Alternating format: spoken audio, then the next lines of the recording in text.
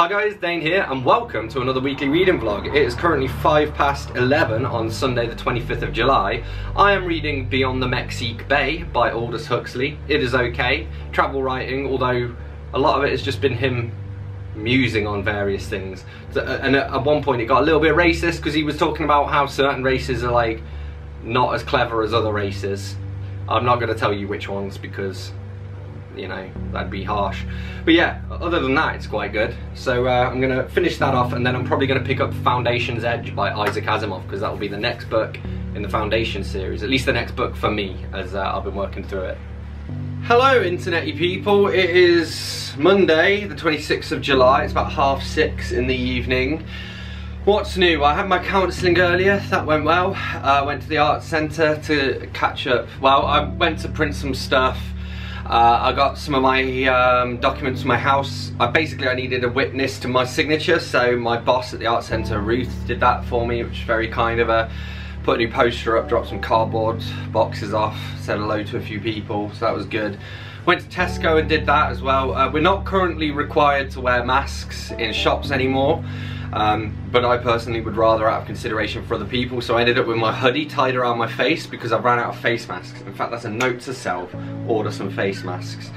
So yeah, but I made it work. My great aunt at the moment is in hospital. She's not very well, she's got COVID. From what I understand, she's had her 2 jabs, but she has some family members who don't believe in the vaccinations. And the family members caught COVID and then passed it on to her. And she's now really not well at all. She's on like morphine and unresponsive to treatment and stuff, so that's not good. Hopefully she pulls through, but I don't know. Yeah, what else can you say about that? I'm still reading Beyond the Mexique Bay by Aldous Huxley. I'm about 2/3 of the way through now, possibly even a little bit more, so I'll probably finish that this evening and then make a start on Foundation's Edge by Asimov. My bedtime book, I'm still reading Keeping On by Alan Bennett, which is basically just 10 years of his diaries, so not particularly interesting to be honest, but I'm reading it anyway. And I'm still watching Friends. I'm giving Friends a rewatch. That was because someone I was kind of dating. I went on like a couple of dates with her. She's like a massive Friends fan, and I was like, oh, it's been years since I watched that. And Red Dwarf, which is what I normally watch before bed, has been taken off Netflix. So I'm still watching that, even though this lass, she not replied to me. She left me unread. What a bitch. Nah, it's fine. Oh, there's a fly coming at me. Little bastards. Loads of those things.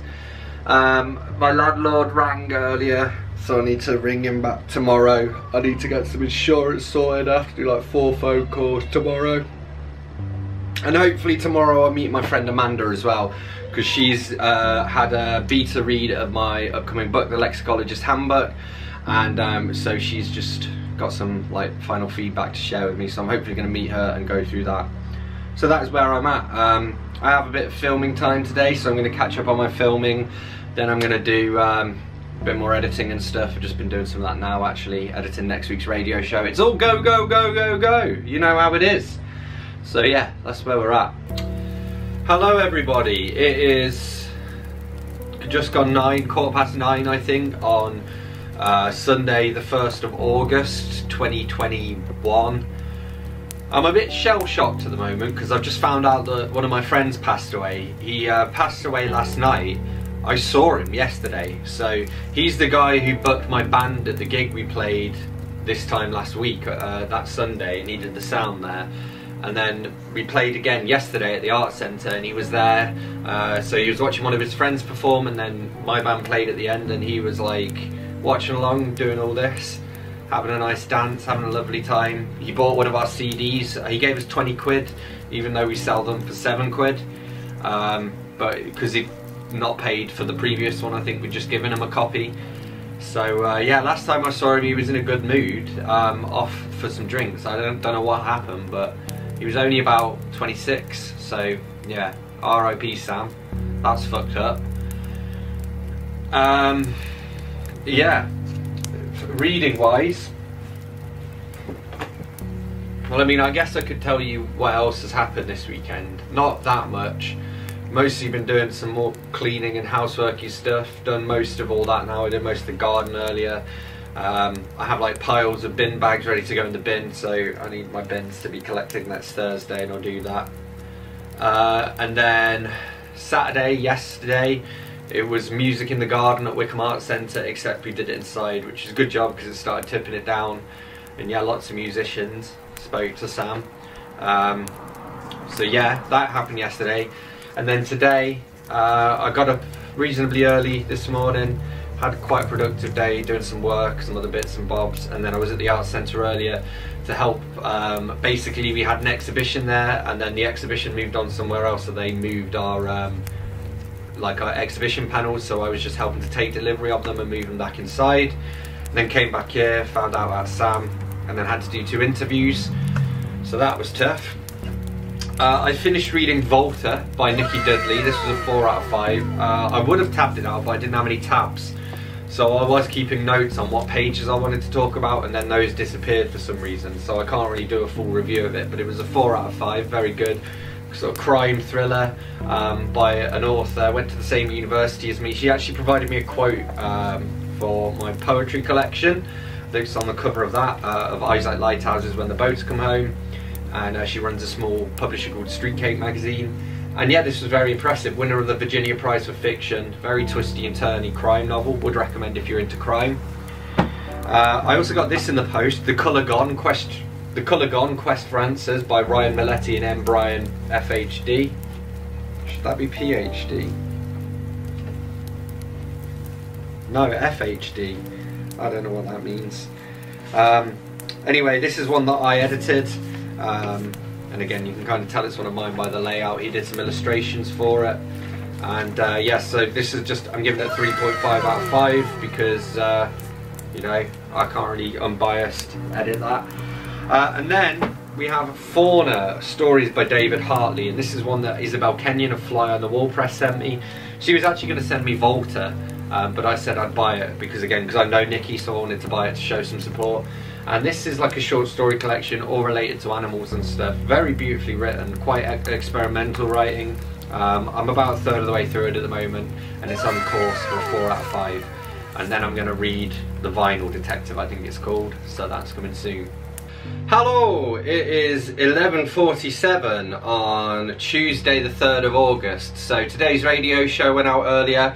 It was a highlight show, which is good because those are always nice and easy to make. I've got the next 2 shows to edit as well. And then after that I'll probably be doing a tribute show to Sam Pritchard, who is my friend who passed away, sharing some of his favourite music, some memories of him, and also we'll put in one of his sets because he used to do a lot of live streaming because he was a DJ. The cat is looking so cute at the moment. He's asleep on the sofa. Oh, I'm gonna have to show you. I don't know what this is gonna do to the green screen. Oh, Biggie's asleep. Oh, Daddy woke him up. Sorry. Hello. You alright down there, buddy? You having a nice sit with Daddy? Yes. Okay, where were we? Reading wise, I'm currently still reading, what is it? Foundation and Earth, which I believe is the last Foundation book, which is good because it's very dull. I'm giving it a 3 out of 5. I'm pretty unimpressed with the Foundation series, to be honest. At best they've been mediocre, and so yeah, I just think I enjoy Asimov's short stories a lot more, although even with his novels, like the Lucky Star books are great. Some of his like murder mysteries, like A Whiff of Death was really good. Obviously the robot stories are great as well. So anyway, at least I will have ticked that off. And then I'm probably going to read Huckleberry Finn by Mark Twain. My current TBR list, I'm down to 34 books because I DNF'd a couple that I just wasn't interested in reading. I'm reading Alan Bennett's Keeping On, which is basically like a bunch of his diary entries. And I would say I'm about a third of that, but that's my bedtime book. I mean, might have finished it by the end of the month if I'm lucky, we'll see.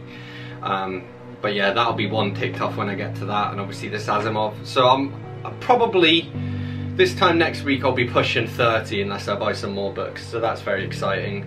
Other than that, I don't have too much to update you on, so yeah. Hello, it is currently 11:35 PM on Thursday the 5th of August. What's new? There's been a bit of drama on Facebook. Getting all kinds of stuff. Like, people love to throw accusations at people these days, don't they? I got told I used a racial slur. I think they used the term racial. They definitely used a slur anyway, because I described myself as a bit of a hippie. And apparently you can't say that because it's offensive. I don't know who to. I mean, people have called me a hippie before in a derogatory way, but I would still identify as a hippie. I don't know. Anyway, it's a bit like, I don't know, calling someone who's gay a queen or something, and they might be like, well, I am a queen, mate. You know, I'm bloody fabulous, me.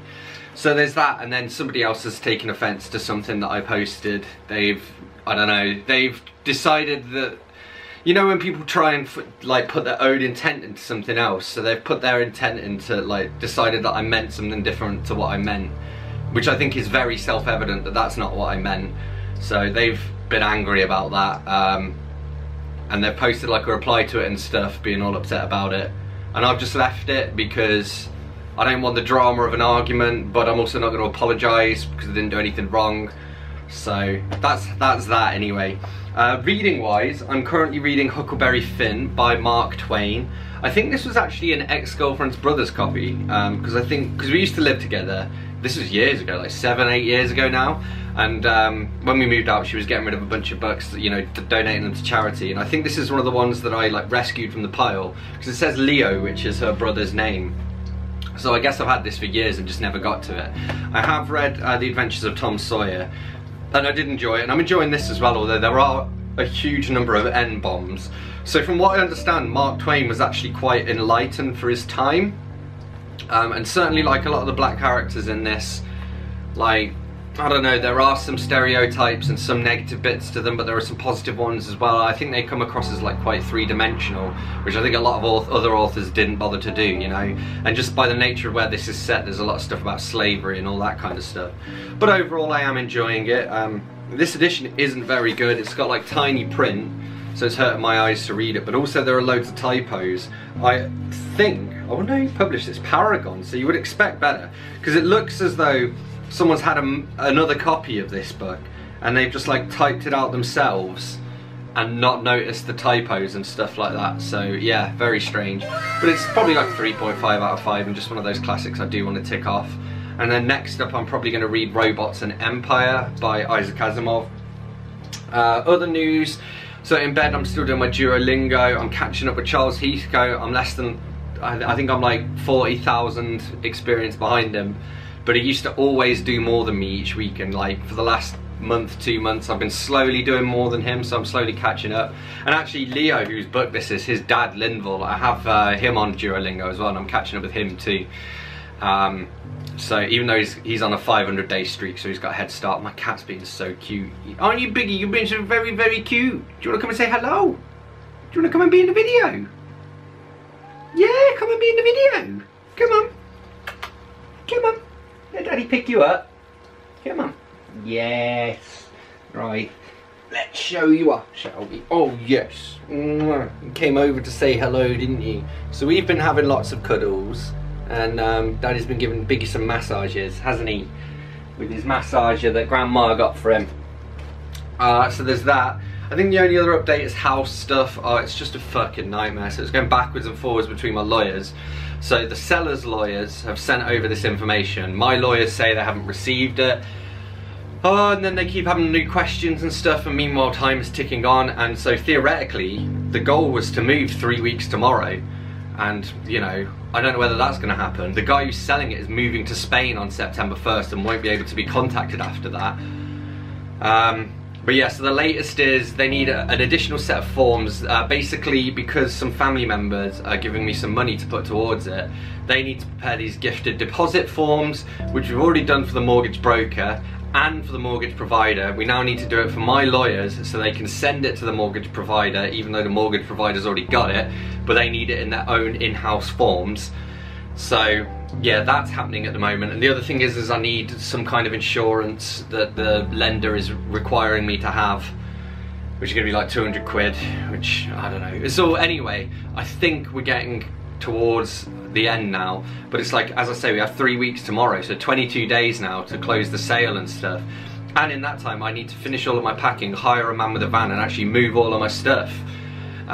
and if they don't do it in time, as I say, the seller's moving in September, and so we won't be able to get hold of him, so I don't know what would even happen then. So, but anyway, hopefully this time next week we should have all of the forms done. The problem is they keep telling me as well about new forms that they've not told me about that I need to do. So every time they do that, it's like, right, well, I can do the forms and send them to you. It's going to take you a few days. You could have told me this when you sent me the last lot of forms, and I could have done both sets of forms in the time, you know. So anyway, that's where we're at, and I'm going to have to go because camera's battery's flashing at me, so yeah. Hello everybody, it is 10:40 PM on Thursday the 12th of August. I guess this is just going to be a super vlog and I have like 3 weeks, and I don't really have much to report. I've mostly been working. My sleep has been terrible. I've been going to sleep at like 6 AM and waking up in the afternoon. I missed my counselling on Monday, but luckily we were able to reschedule it for today. Pardon me. Biggie's down here playing with his toy, and obviously I have a stack of books here that I've read. I think the only other thing to mention, house news, still not quite there yet. So basically I've done all of my paperwork now, so the only thing outstanding is that the seller needs to do some paperwork. Basically he's saying to me his lawyers are telling him that he needs to revise the leasehold for the property, even though my lawyers haven't said that, and I'm going to buy it from him soon anyway, so it's kind of irrelevant. But what my lawyers do need, he's not filled out one form, another form he missed a page off, and he needs to confirm a few things because like his lawyers put the wrong sale price and all of this stuff. So it should take him like half an hour to do this stuff, but basically I'm waiting on him, and he says that my lawyers are asking for impossible stuff and they're not. So I'm just have to go the go-between between my lawyers and his lawyers and him, and everything seems to be falling to me, even though I'm paying my lawyers like 3 grand for this shit. And I don't, it's a nightmare. But anyway, all that needs doing is he needs to finish off answering their questions and providing these forms I've asked for, and then I pay my deposit and then I can move in. So I might still be moving in at the end of the month, I just don't know. So we'll see. I'll give my lawyers a ring tomorrow and give the seller a ring, I guess. So that's where we are with that. The guy who I rent from at the moment, he now knows that I'm going to be leaving, so he's just been pressing me for a date, and I'm like, well, I don't know, mate. Like, they're not giving me any information.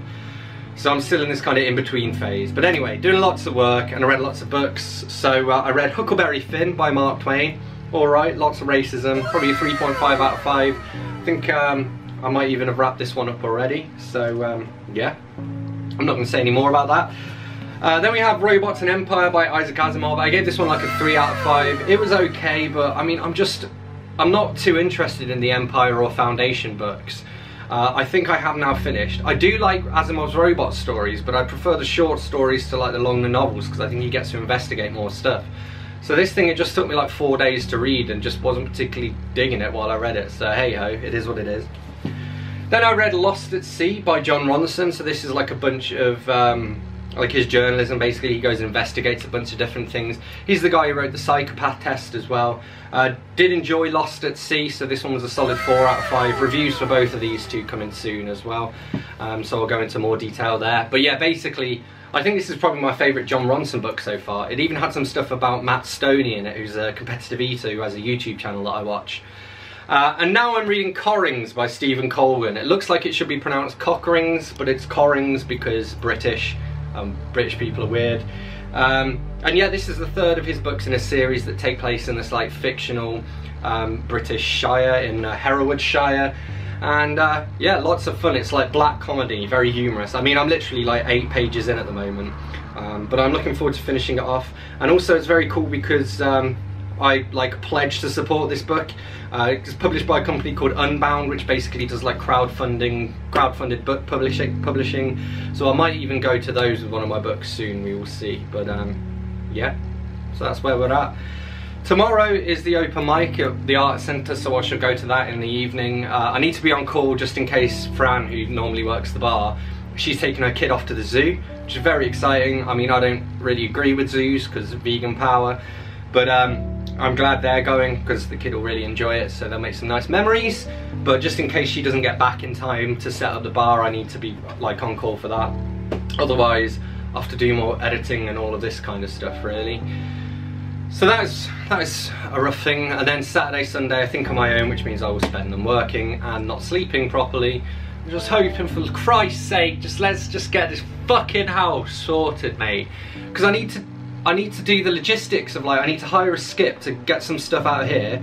I need like someone to help me move. I need like, it could literally be that I find out, oh yeah, I'm moving in tomorrow, and it's like, well great, well I need loads of stuff. Like, so I don't know, man, I don't know. Alright, so I made vegan vegetable curry. It's what is it, a madras, I think? It's a spicy one anyway. Got some mango chutney here just from that jar, poppadom, various vegetables, tofu, and I am watching Broken Sword. This is what's her name? Something Bear. Zenbear. She's playing Broken Sword 5. Great series of games. Hey Biggie, are you comfy there? A little fly by your head. You're sitting on my Christmas tree because Daddy half packed a bag and has left it. And now it's your favourite sitting spot. Yes, that's right, isn't it? Her Majesty's a pretty nice girl, but she doesn't have a lot to say. Her Majesty's a pretty nice girl, but she changed from day to day. Wanna tell her that I love her a lot, but I gotta get her belly full of wine. Her Majesty's a pretty nice girl, someday I'm gonna make her mine. Oh yeah, someday I'm gonna make her mine. Thank you. Hello everybody, Dane and Biggie here. Yes, you can say hello to the internet. Oh, you smell good. You've been cleaning again. We had some nice cuddles, haven't we? Let's pop you down then. Biggie's been sleeping on my guitar case, haven't you, Biggie? Shall I move out of the way? We got some books to talk about. So it is currently 10:23 p.m. on Saturday the 14th of August. So it was open mic night last night. I worked the bar in the end. I played some songs as well though, so I might even put some footage in here that Dave took on his camera. We will see. And yeah, it was good. Got back about midnight. Was up till about 8 AM, 9 AM. Fell asleep, woke up at 6 PM today. So I'm now probably going to try and stay up all night and then just go to bed relatively early tomorrow night. Reading wise, I don't think there's anything else to say. There is an event happening at the art centre tonight. Well, it's finished now. Some other people were working, and there was also some live music and stuff happening. I saw my friend Jordana, got a hug, that was nice. Oh, house stuff. The seller has now sent me the info that he sent to his solicitors, but I think legally he can't send it to my solicitors and I can't forward it on to them. So it's like, I've now got the info we need, but his solicitors need to send it to my solicitors and they're not doing it, so we're just stuck waiting. So I don't know. And the guy who owns this property is selling it, so I'm going to have to move out of here regardless now, which potentially means that I'm going to be homeless in a month or so, so that'll be interesting to see. Luckily, Grandma said she's going to take us in, hasn't she, Biggie? So I might have to put my stuff into storage and me and Biggie go and live with my mum for a bit. But I don't really want to do that because Biggie, you don't like driving, do you? He doesn't like cars, so like a 2-hour journey. He has panic attacks basically, like you can see him hyperventilating and stuff. So I don't want to subject him to a 2-hour car journey.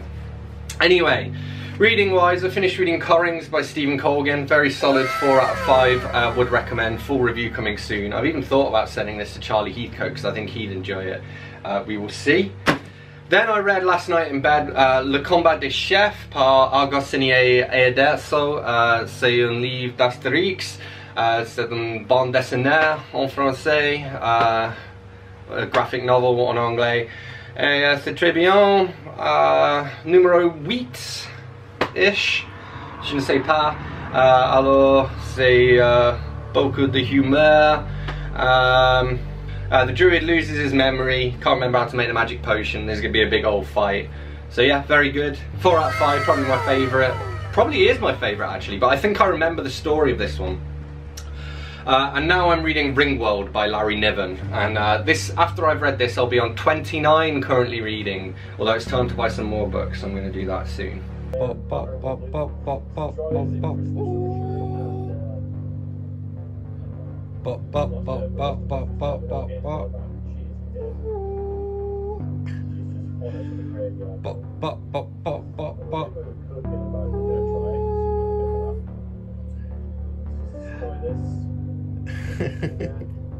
What's Daddy doing? Bop bop bop bop bop bop bop bop bop bop bop bop. Ooh, oh no, the belly's out. Bop bop bop bop bop bop bop bop bop bop bop bop bop bop bop bop bop bop. Ooh, got the belly. Got the belly. Daddy's got the. Oh no, oh no. Okay, I'll leave you to it.